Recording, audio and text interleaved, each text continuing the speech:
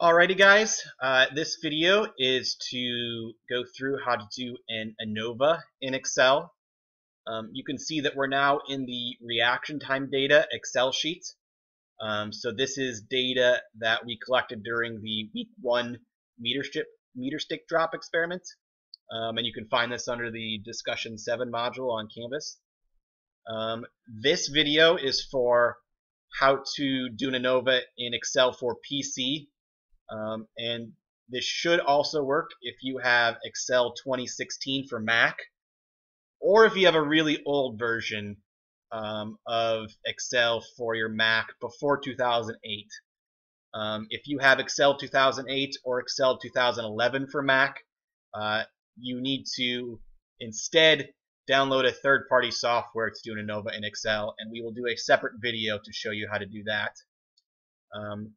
But for this video, we're going to show you how to do this on a PC. So first thing on a PC is we need to actually insert the data analysis add-in. So what you're going to want to do is go to File, go to Options, click on Add-ins, highlight Analysis Tool Pack, press the Go button, make sure that the Analysis Tool Pack is checked, and press OK. And then it was already here for me, but if it wasn't already there for you, you should now see that there's a data analysis tab and button under your data tab in Excel. If you have Excel for Mac 2016, I think it's a different way to insert the add-on. I think you need to go to Tools and Add-ins.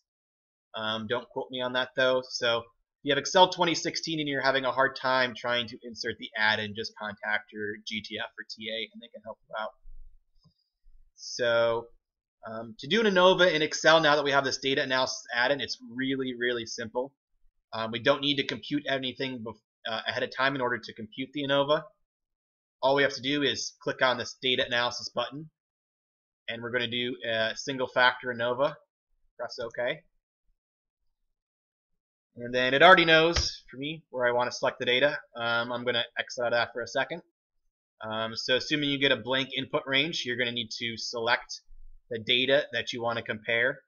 And when you're doing an ANOVA using this data analysis add-on, the only thing is that your groups or conditions, the data needs to be separated into adjacent columns or adjacent rows. In this case, we have our 3 conditions in adjacent columns. So we're already good to go there. We can press this red and blue button. You can select the condition title at the top. And then again, just select all your data. Press this button again.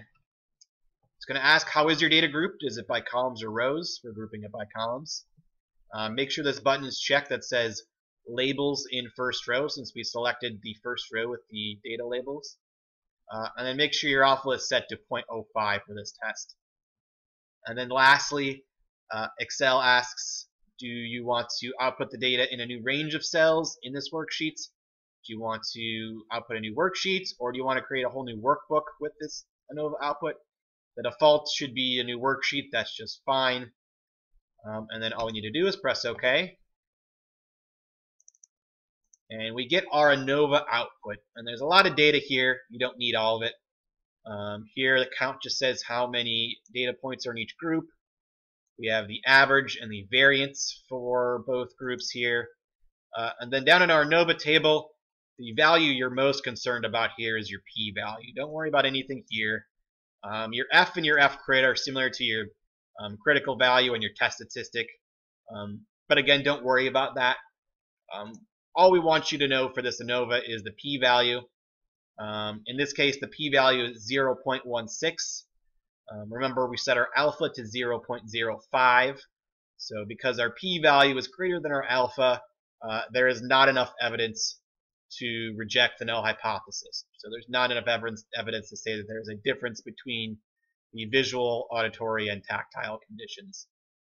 So for your homework, I'm going to do one ANOVA Again, for my classes, I use this reaction time data during discussions, so you cannot use this. And all you need to report are your means and standard deviations for both groups, your p-value, your hypotheses, null and alternative, and then your conclusion. And then underneath all that, you also need to just copy and paste this ANOVA output. Just want to see that you actually did the ANOVA in Excel. So that is the output that you want to copy and paste. And there's, you're wondering how to format that, there is a sample lab assignments on Canvas you guys can refer to.